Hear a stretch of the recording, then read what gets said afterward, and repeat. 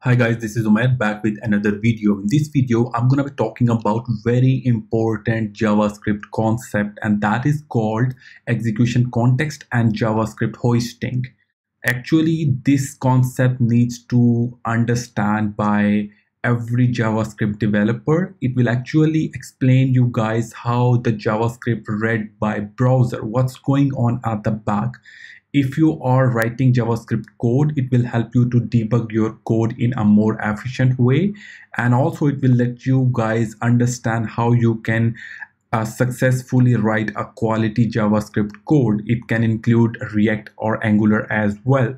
And it will also help you guys if you want to build a library for JavaScript framework. These are pretty advanced topics, but these concepts will help you. So I'm going to create few files over here. So first file I'm going to create index.html, and in here I'm just going to include a JavaScript file. This is only required to run the JavaScript code, so that's why I'm just creating. So I'm just going to create HTML, and inside it I'm just going to create a head tag, and after that I'm just going to create a body tag. Inside the body tag I need to include a script. Okay, so I need to create a JavaScript file. So I'm going to create a new file and I'm going to name it script.js. Okay, so now I'm going to add that file, which is script, in a source. So it is a script.js. All right. So I have saved these two files. There is nothing inside the JavaScript. So whenever we include or run any JavaScript file, still there is something happens at the back, even though we haven't written anything over here. Okay, you might remember, if you're writing JavaScript code, you should remember that we can have a window keyword. Why is it showing the window dot, and we can find a location, and these are all coming from the JavaScript. So we're gonna see that what kind of variable or the scope it gets created even though we don't write anything. So let me just run this script in my browser. Okay, so I have opened up this particular file and run this HTML code in my browser on the right side on same screen. There is nothing, obviously we haven't added anything in our HTML. But if I inspect this page, and let me just bring it down. All right, so now if I simply go to the console, and I can see there would be a lot of files. So what it gets created, if I write this, hit enter, you will see that it will show me something. So anything that is the part of this particular empty web page, we can actually access it in the console of that browser window. So if I write this, you can see it was existing in that particular page. So what it contains all the functions and the methods, just like alert, blur, windows, actually variable windows, and this variable actually same. So if I simply write window as well, like window, hit enter, so you will see that it will return the same kinds of functions and variable. So this is the whole big object that contains the variables as well as the function reference that we can use. So it contains the history, focus, and all these things. So we know that it has been created by default by the browser. Okay, so let's go to the script now, and I'm going to create a variable inside it. So var a hello. Okay, I'm going to save this file and I'm going to rerun it.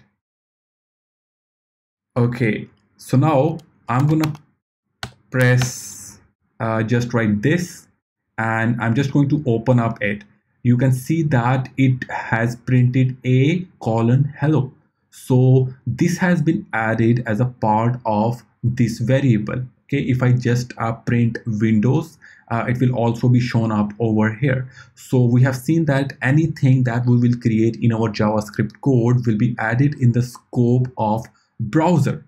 Okay, so how it gets created, if I simply write a function, let's write hello, this is the name of this function.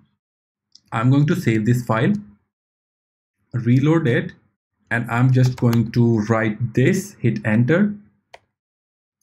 And if I see this object, you might see a hello function over here. I need to find it over here.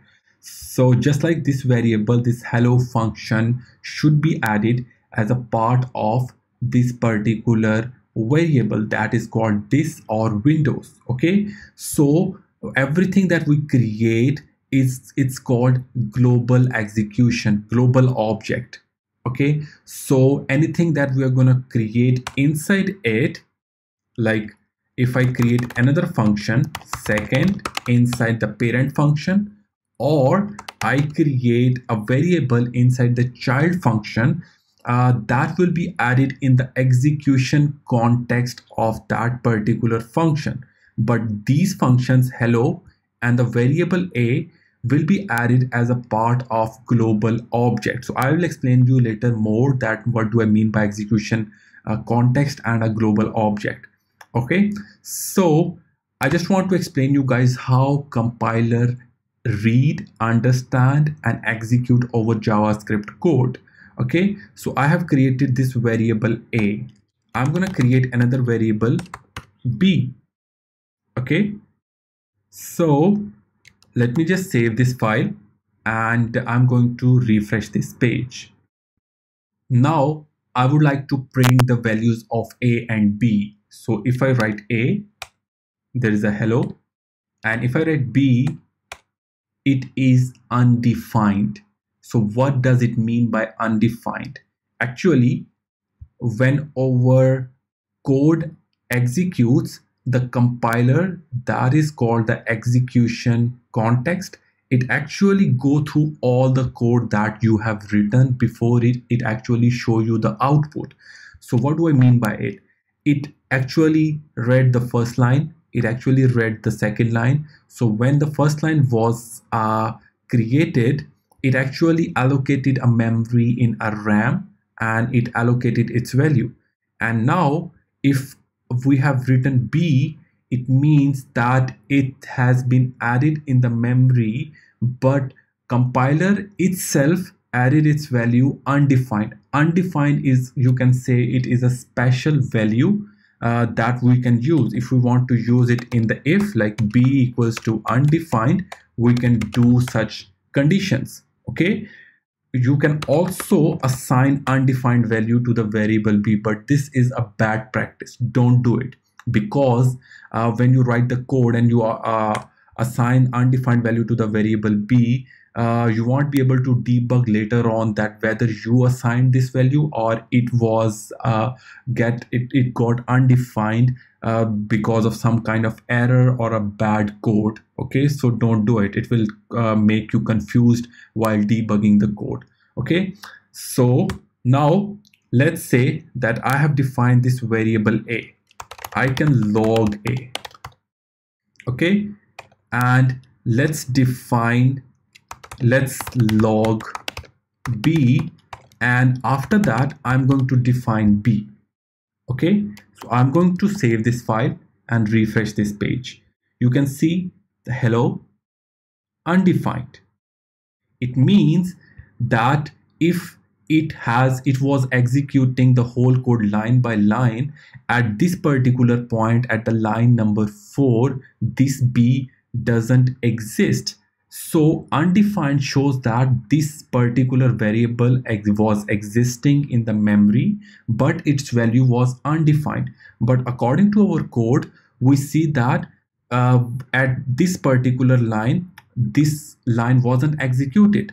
But this is the wrong concept. Actually, the execution context and the compiler, you can call, read or analyze the whole code before logging your values. So even when we printed b, this line was already analyzed by the compiler and its value, which is undefined, was allocated in the memory.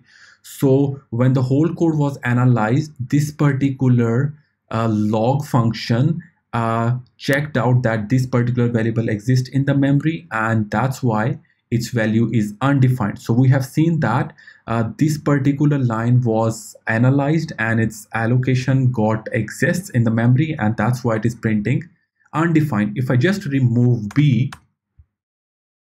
you will see it will throw an error because nowhere in our code we are defining B. It doesn't exist. So let me just refresh. You can see the B is not defined. So you might get confused that not defined and undefined are a kind of same. No, undefined, as I said, is a special value, and B is not defined. It means that B was never existed in the memory or the RAM. Okay, so you must take care while writing the code that you need to define a particular variable before you actually write its code. So if I define B before login, refresh, it is same as defining var B after console log B. If we write it above or below this line, it is same because we have not defined its value. Okay, so now let's come to the function.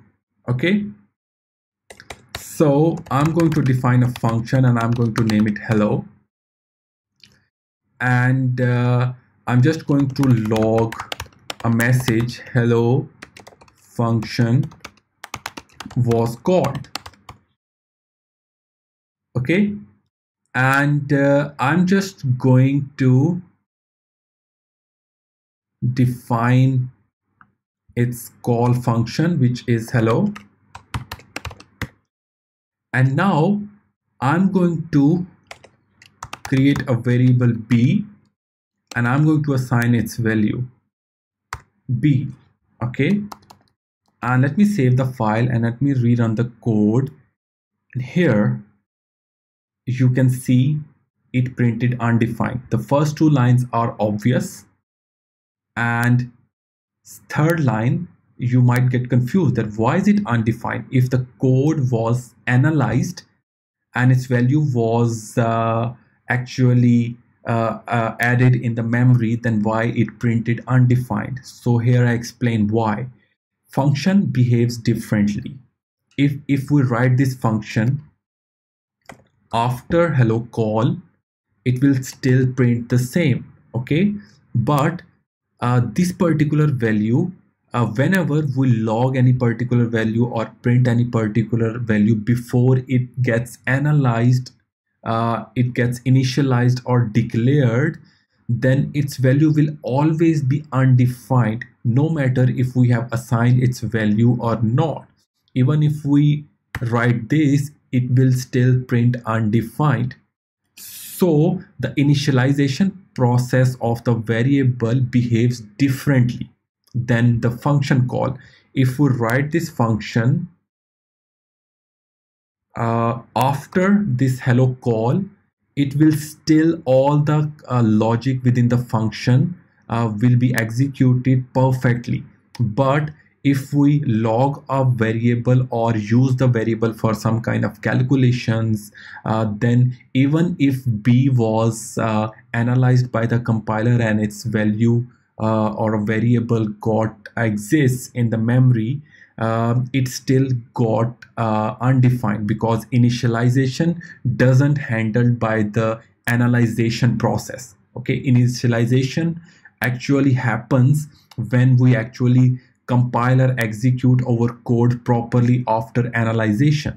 So I hope that you have got the idea.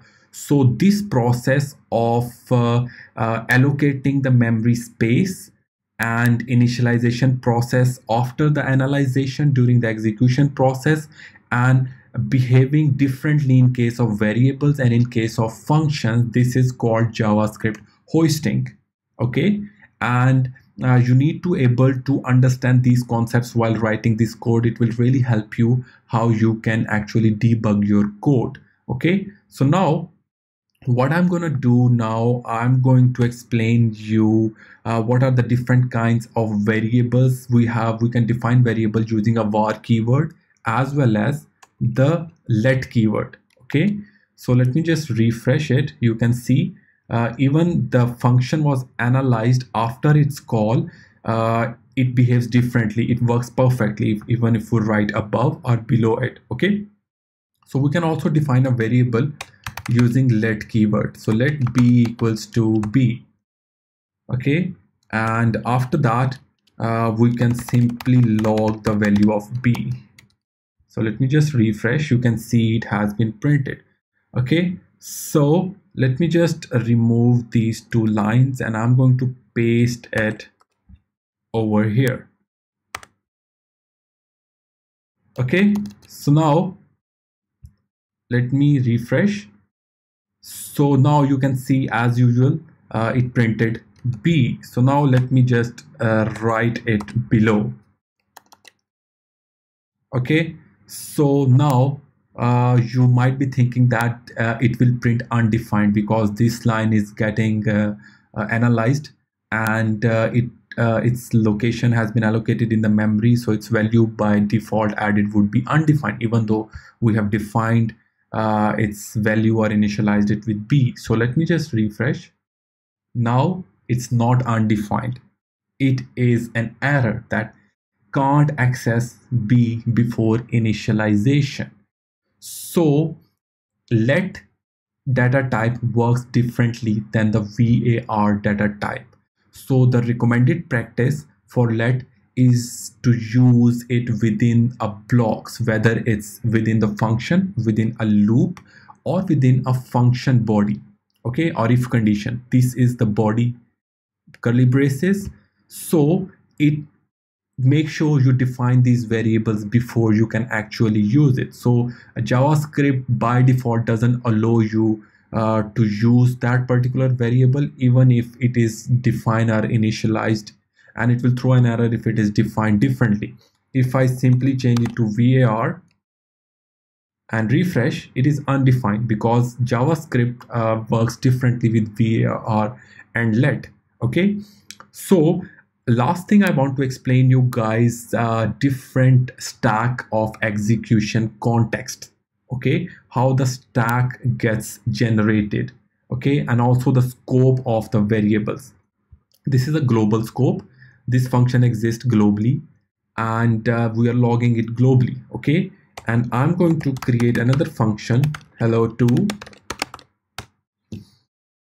and I'm going to just create a variable inside it, my var, and I'm going to give it a value 2,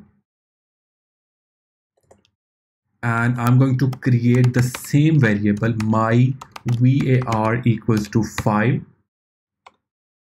Okay, and now I'm just going to create another variable, my var outside, and I'm going to give it a value 7, and let me just log 7. Now I'm going to call hello. Now I'm going to call hello2. Okay, let me just log these values, my var, and log it as well. Okay, so just refresh this page. Now you might be thinking that we have defined these variables 3 times. Okay, so I just want to explain you that these variables have different scopes. When we define this particular variable, its value is only accessible within this particular block of code, within the curly braces of this function, and same for hello2. And when we define this particular variable outside it, then its value, the scope of this particular variable exists outside these functions as well as inside these functions. Okay, so now if I simply remove, you can see that it's value 7 which was printed, then this value, then this value. It's obvious. Now I'm just going to comment this line. Okay, I'm going to save it. Let me refresh. Now you can see that even if we are within this function and we are calling this function, this log is using the variable name which was added outside this function. Okay, so if we rewrite the same variable name within a function, then it will be overridden with a new value or a same value. We can define its new memory will be allocated. So how compiler understand if the variable names are same, how it will actually analyze or look at the memory blocks that these variables are created, and how it actually analyzes the scope of that variable, whether it's a local scope within a function or it is a global scope in spite of having the same variable name. So how it actually works is the whole analyzation process creates a global execution context. You can call it, you can imagine it as a block at the bottom of this page. Okay, now whenever these functions got called, there was new block added above that first block.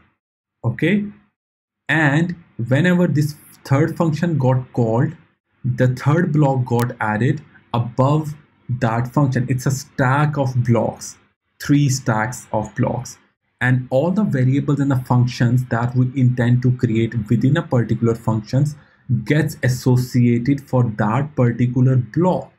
So this variable was added within the block of within the first block that was added right below the first block, and this variable that we created was associated with the second execution context. You can call it an execution context, and this variable was added in at the top block and associated with its execution context.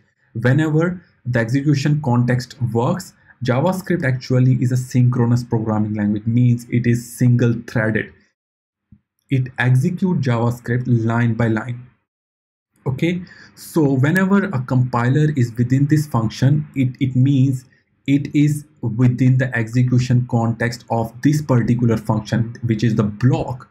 So it doesn't know, it doesn't move outside the execution context to see whether this variable exists in a memory or not, or it doesn't check the other blocks of execution context that whether this variable exists or not.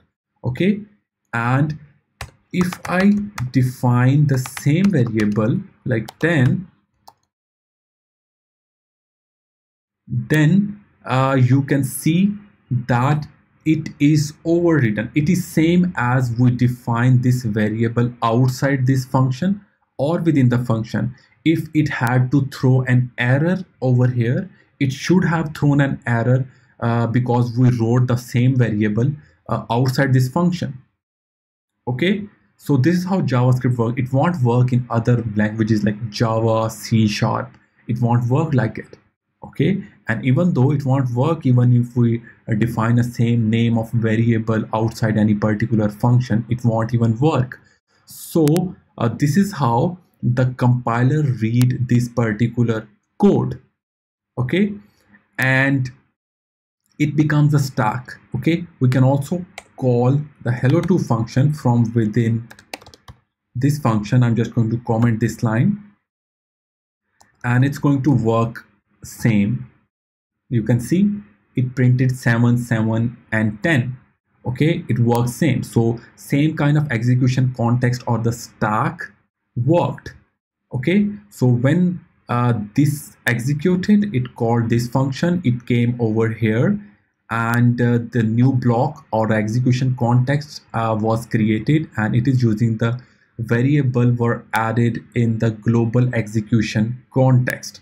So if we are using this particular variable, now it doesn't exist in this particular block or execution context. If it doesn't exist, then it will go outside this particular execution context and see the global execution context whether this variable existed or not. Okay, so the last thing I want to show you guys is again the undefined thing, and you can call it like let's say I'll come down, and I just want to let you know that how we can use the undefined in the form of checks. So if we have a variable c and it is undefined, okay, now if I just write c equals to undefined, then log c is undefined, okay, and else we can log c is not undefined. Okay, so let's save it. Let me refresh. I'm just going to comment all the code written above. So the reason I'm writing this code is to explain you what is the purpose of type of. Okay, now if I run this code, you will see that the type of C, I have used this undefined, but it is showing me that the type of C is not is equals to undefined. Okay, so let me just log the type of undefined before it. So undefined, what is the type of undefined? Okay, so the type of undefined is undefined. It is a special value whose type is undefined. Okay, so where we can use the type of, one thing is we can simply write undefined or a variable name. It will show me type of C, which is undefined, and if I simply give it a value, and it will show me a number. Okay, so before we initialized a value, its value was undefined because we don't have int, character or string in JavaScript, but we can get the type of variable from this particular type. Okay, so the last thing is you will learn a lot if you play with the code more and more by yourself. So if I write double quotes, then you will see that C is not undefined. Okay, it is not undefined. Let me just remove the initialization. It is showing me that C is undefined. Okay, so when we were actually writing the undefined without double quotes, it means that the data type or a value for this particular variable is undefined. Okay, but while checking with this operator, we can't actually use this type of variable.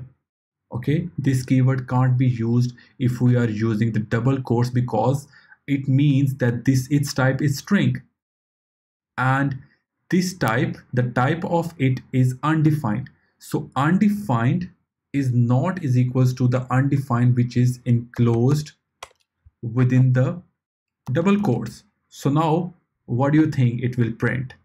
It should print C is not undefined. This message is like confusing, but don't look at it, or just consider or focus on the block of code. Okay, so now you can see C is not undefined because undefined is not is equals to this undefined which is within the double quotes, because it's a string.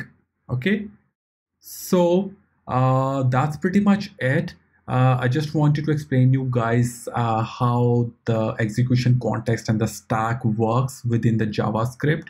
And there are different ways we can analyze in terms of operators, in terms of objects. We have different kinds of terminologies. The compiler for the JavaScript actually run our code in different way at the back. I'll be creating more videos to explain you guys. If we create if statements, loops, comparison operators, booleans, primitive types, and the precedence of any particular equation, we need to understand if we want to become a good JavaScript developer. So that's pretty much it for this video. If you want more knowledge in depth about the JavaScript, especially if you want to be as good as you want to create a JavaScript library or a framework, make sure to subscribe my channel, hit the like button and hit the bell icon. And if you have any question, just comment below this video.